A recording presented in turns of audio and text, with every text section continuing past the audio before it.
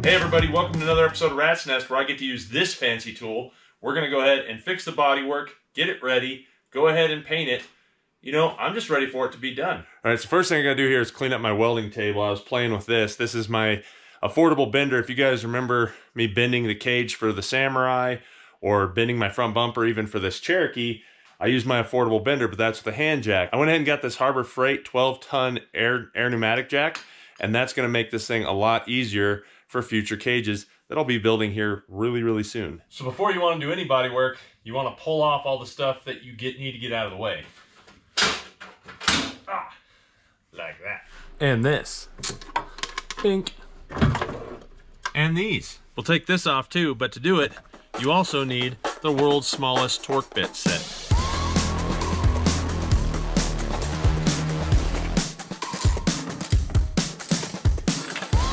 And this. Other side too. And that. Also might want to break these off. Dang it. 4.0. Knee tray. And you don't want these on there either.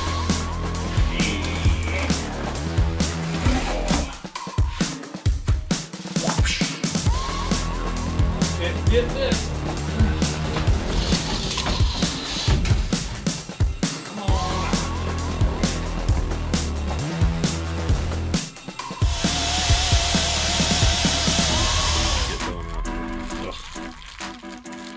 That's the worst part about it. Get these out. Okay. All right, so this is the dent tool that I got from Harbor Freight. Basically, all you do is you put the stud on the end, you put pressure against it, you push this button, and it welds the end of this little stud onto the metal, and then you put a slide hammer on it to pull the metal out. Pretty simple setup. I practiced on that side. Let's go ahead and start here.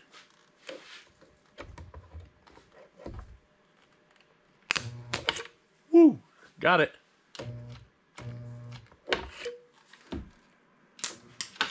Ooh, sparks. All right. Now this part's pretty simple. You literally just take this, slide it on over. You may have to wiggle that a little bit. Turn it where it's on the upside. Pull. It's got tension on it. And then just like any other slide hammer, you pull the body out. And then if you just hold a little tension here, tap it down, and now it's loose. That easy. So I'm going to go ahead and do all these. Try to get it as smooth as I can. And then cut them off, grind them off, and then we'll see what we can do about the body ones. All right, so you can see I definitely got these dents up. There's still a little bit of a divot here, so I'm gonna go ahead and put one stud there, and then probably one stud over here, and maybe one right there. That should get this thing pretty smooth. Okay, so one of the things I want to do is I don't want to pull the glass because that's just too much work. So I got these little 1/4-inch wood dowels, and what I'm gonna do is cut them into 2-inch lengths, and that way I can just shove them in here, and that'll kind of hold the rubber up out of the way, the windowsill here, and that way I can get in here when I'm painting and paint it.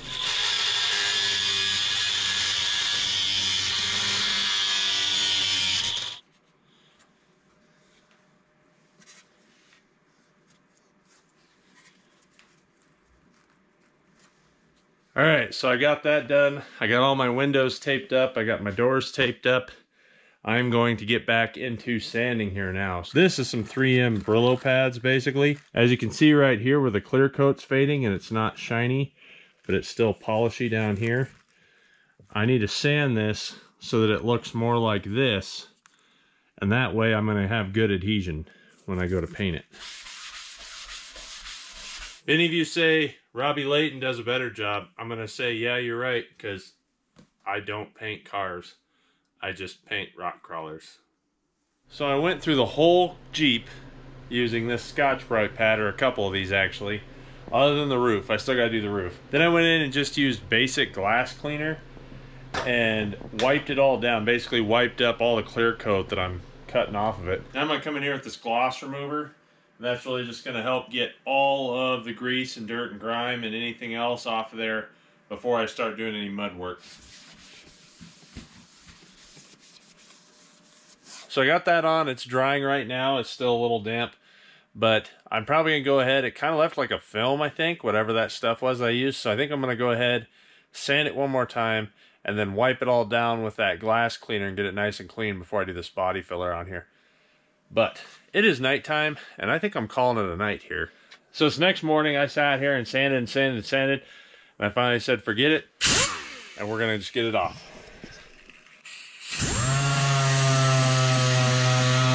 So as you can see, I went ahead and hit it with a little bit of primer, and then I cleaned up the sections that I'm going to put the body filler on, and this is what I'm going to use. So this is a pourable glazing putty is what it is, and basically it's better than Bondo, because if you're filling smalls, you want the Bondo for like big holes if you didn't pull your dents out. I pulled most of my dents out. All I want to do is just do this nice fine glaze, and it doesn't leave pits, supposedly. I don't really know. I've never tried it, but I'm going to try it right now. There we go. Okay. Now what I was told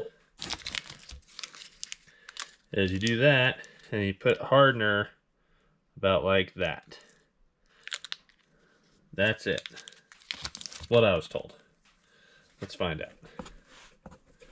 Told it should have a blue tint. I am not seeing a blue tint. I'm going to give it just a little bit more.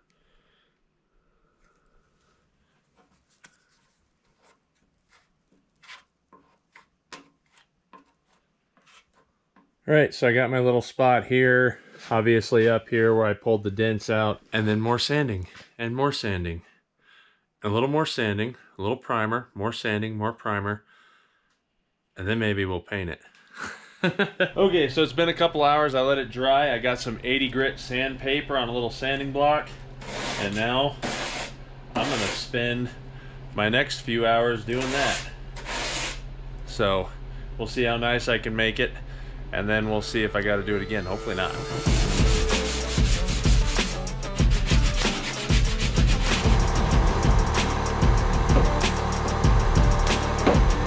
Perfect.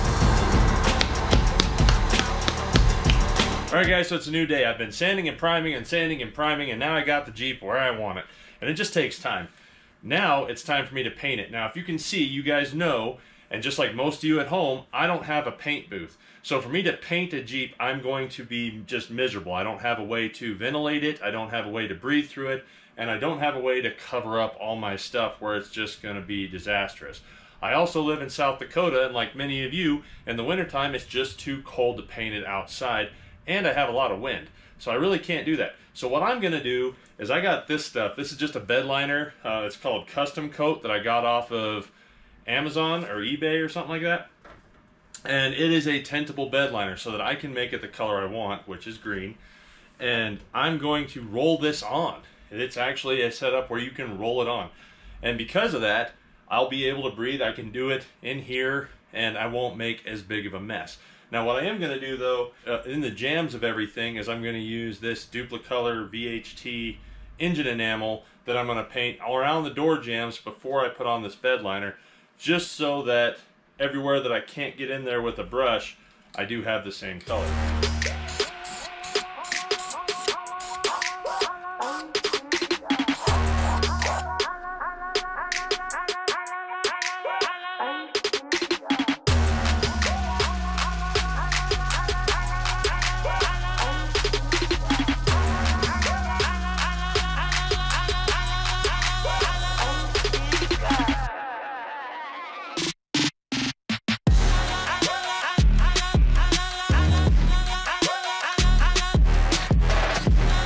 The stuff self-levels. I know some of you guys are wondering, well, why are you not painting it? Why are you going this route? And this is exactly why. I don't have a way to paint it.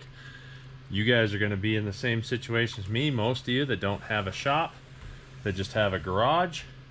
And I also want to use it at, you know, once again, I'm using this as a road driver first, off-road wheeler second, and I really don't need it to be anything more than something that I can wheel. Like I want it to be able to hold up.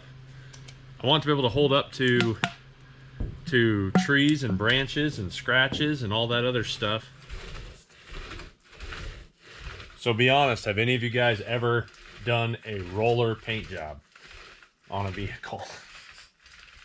This is definitely my first. I knew a hippie guy once that had a Volkswagen van, and he used a paint roller to paint his hippie van, but that was just with regular like house paint. I don't think it held up too well.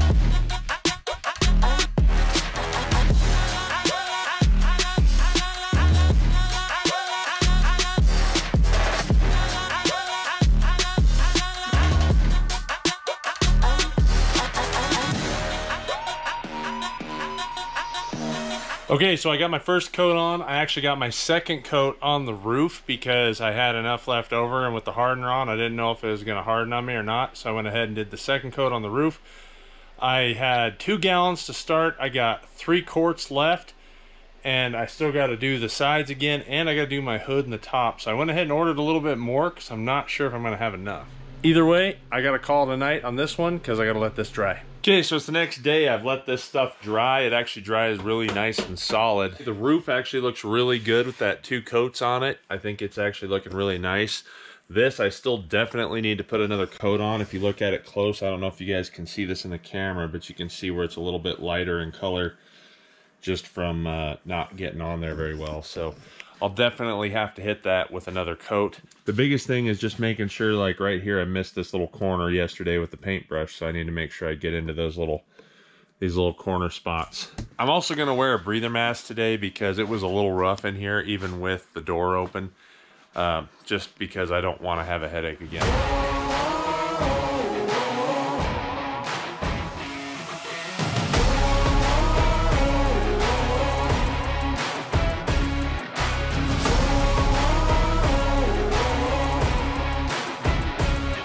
Okay, so I got all the tape off. Some of it was easier than others to get off. Usually you want that line tape where you can pull that little metal line out of there and it pulls it pretty good, but everything came off pretty easy. It wasn't too awful hard. I still got to do the hood, still got to do the bezel. So unfortunately I was waiting on a hood from Onyx Ada and they discontinued it. So I had to find one at the salvage yard, but I got it, so we can work on that next. So if you guys have been a fan of the channel for a while, then you know about Napier Precision Products.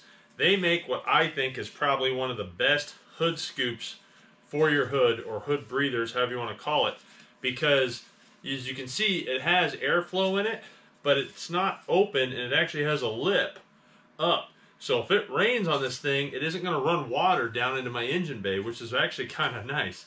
All the other ones I've ever seen are open holes, and then all that water, all that dirt, all that grime, snow, whatever it is, goes right down in there, where this will keep it from actually falling down in there.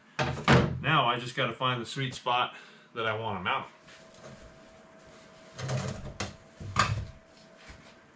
So I went ahead and marked out the inside. I'm going to cut that out. I'm going to leave the outside where it screws on, and it's going to be that simple. The one thing I want to make sure is that I don't cut through the cross bracing that's underneath this for the hood that actually keeps the hood from folding on itself.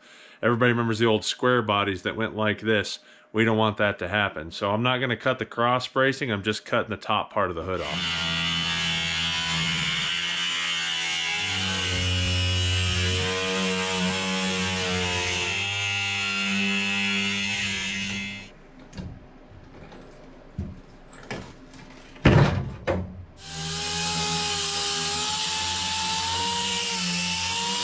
Alright guys, so it's day something, I don't know, but I went ahead and painted the bottom, let it dry last night, and then I sanded the top, and it's ready to go.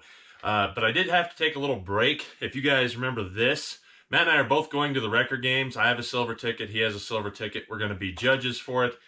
And one of the things you guys may recall, if you guys watched our Chasing Colorado's Toughest Trails, I had to get a winch from Matt. And we were able to go over to our buddy Matt's Off-Road Recovery, stole one of his Badland winches from the wrecker. What we didn't know was that winch actually was one of the winches that Harbor Freight made specially for the wrecker.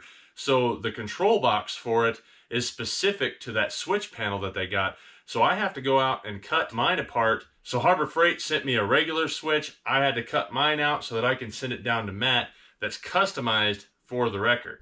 I had to take this cover off. I got to take these nuts off, and then I can take this piece off, and then I can get to this fancy unit. I got the power, Matt. What are you gonna do?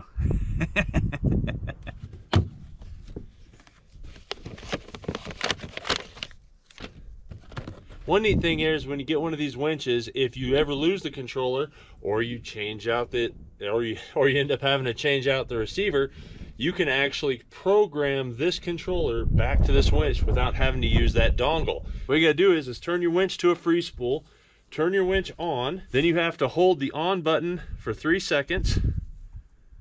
Once the light starts flashing, hold the in. Okay, it stopped flashing, let go. Once you just gotta do it again, you push both of them at the same time this time. Right there. So that's why you want it in free spool, because now when it's sucking in and out, bam, I got a winch that works, and I didn't have to put a new dongle on there. Plus, now I can put that winch controller back in the Jeep, and now I got a free Pelican case. Win. So I'm running into town to mail this off to Matt's Off-Road Recovery. That way they can use that winch. In other news, I do have a JK now. I did buy this JK. I didn't know if I really wanted to show it or not. I mean, you can see here it has 136,000 miles on it. I didn't know if I wanted to show it or not. I got a smoking deal on it. I got it for 6,500 bucks. Reason why is because the gas tank skid was absolutely roached, along with the exhaust manifolds were leaking. So they thought that it had a knocking motor and that the frame was rotten, and that wasn't the case. It was just a gas tank skid. I don't know why nobody else makes a replacement gas tank skid that actually covers the entire tank when that one goes bad. Everybody just makes one that bolts into your stock skid plate. If the stock skid plate's roached like mine was, it's bad. Either way, I didn't know if I wanted to show this or not because I want to drive it around, and it's probably not going to get touched. I do want to build it, but it's probably not going to get touched until 2024 for actual wheel, like building to wheel. So I hope that doesn't hold anybody back, but I will be building a JK in probably 2024. Hopefully we'll see you guys down there in March. Make sure you go to mattsoffroadadventures.com and get signed up, because we are going to have a t-shirt. It's a once only t-shirt for this event. We're only going to have 100 of them. Once they're gone, they're gone.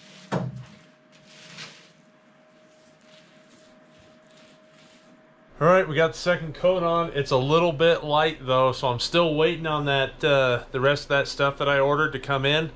I'm out. I used all 2 gallons. So if you're going to do this and you want it to actually be thick and actually be on there good, you're probably going to want just a little bit more than 2 gallons. Get 2 gallons and then get 2 more quarts or something like that. These are the original screws that hold your original ladder rack or roof rack, or whatever you want to call it, on luggage rack. And I don't want it. I don't want to have that back on here, because eventually I think I want to put something on this roof that's, you know, just a flat top piece, you know, maybe something like JCR has or something like that. But what I'm going to do instead is I'm going to put in these little stainless screws. I got these from the hardware store, and I can just thread them in place of those screws. I will go ahead and put some silicone on them though before I put them in, and that way they should be sealed up, good to go. Put this stuff back together. Now I did end up getting some paint and stuff on this bulb. I don't know about you guys, but every time I go to the salvage yard or anything else, or I have an old car that I'm getting ready to take to the scrap yard, I pull all the good bulbs, all the good fuses. Now I didn't have to go into town to get a bulb. Also, when you're doing this, you may want to tape off this part here. I'm going to have to scratch all that. I'm going to have to scratch all this off now because I messed up and got a little carried away with the roller. You don't know how much you could use some help unless you don't have it. In this case, I'm going to have to try to finagle this hood on here by myself. I got it off by myself, but I didn't really care about scratching it at that point. So, we'll see how it goes. If I got help from an alligator, would he be a Gatorade? I don't know.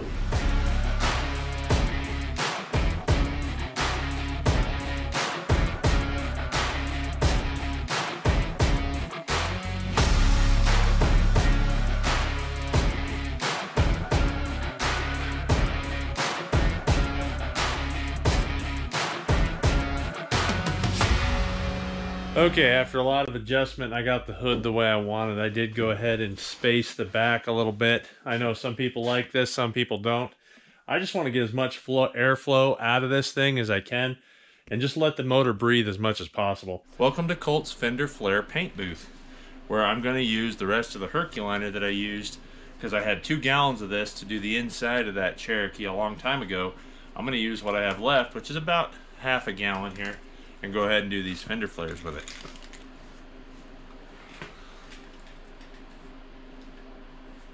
There it is, my friends. We have the ultimate rhino guarded fender flares. Toughest plastic on the market.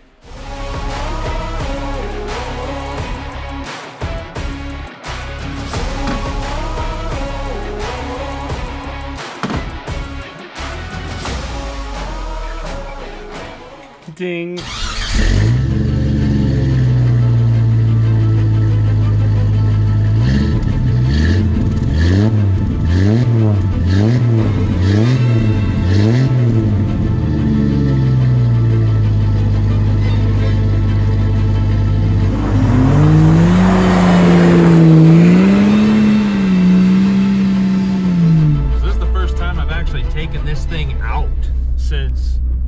Since I brought it in from Pennsylvania. I now have done hydraulic assist steering, I did the ball joint deletes, and we painted it, did all the body work and paint.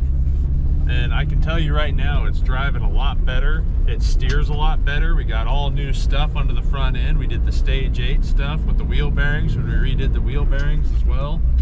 New axle seals. I got no leaks right now, so I got to be really happy with that, especially being a 4-liter. But I'm just happy to have this thing out. So you can still kind of smell the new exhaust, mostly because everything's new, plus the header wrap's new. So it's still kind of burning in. You can kind of smell it. Obviously all the new paint everywhere, you can smell a little bit of that. But I'm really proud of how this paint job turned out. It was cheap. You know, I think it was about 370 bucks off of eBay. I did it myself. I did it in the garage. It wasn't very hard to do. In fact, if you have a lot of little dents, this thing will pretty much cover those up so you don't even see them. So I'm pretty excited about it. I'm excited to get it out, give it a test run down in Moab. I still got a few things I want to do to it. I want to add more lights. I want to change my steering wheel out since this one's all busted up anyway, and do a bunch of little things to, you know, because Jeeps are never done, right? But all in all, I'm pretty happy with it so far. This concludes the paint and body work. I hope that you guys aren't afraid to tackle something like this after seeing me do it. It's not very hard, it's pretty easy to do, and I hope to see you guys out on the trails. Thanks for watching.